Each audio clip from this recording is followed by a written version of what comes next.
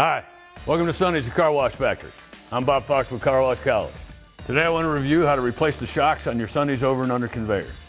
Before we start, make sure you get a copy of the owner's manual, which you can download at sonnysdirect.com and review all the safety information related to this procedure.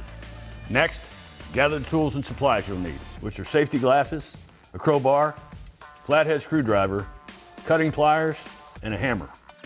Now, let's get started. So we've already released the air from our air panel and slid the carriage forward. Now they're going to remove the pins.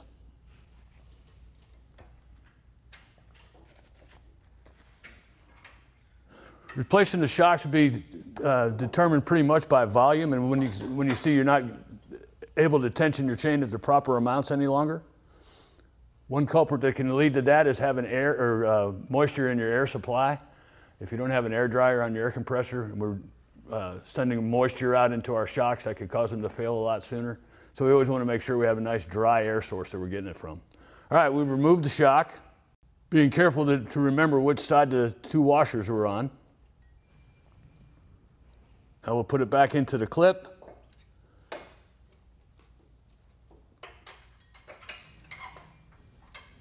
Reassemble it the way it came out.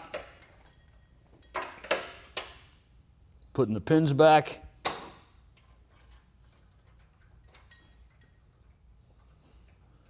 And then reinstalling our air lines.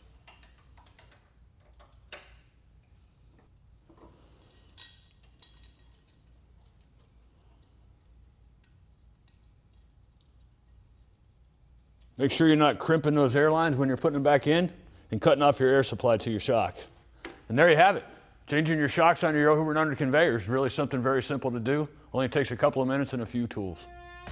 Keeping up with this and all preventative maintenance at the car wash helps eliminate unscheduled downtime and ensure you're delivering a consistent wash experience that will make raving fans of your customers.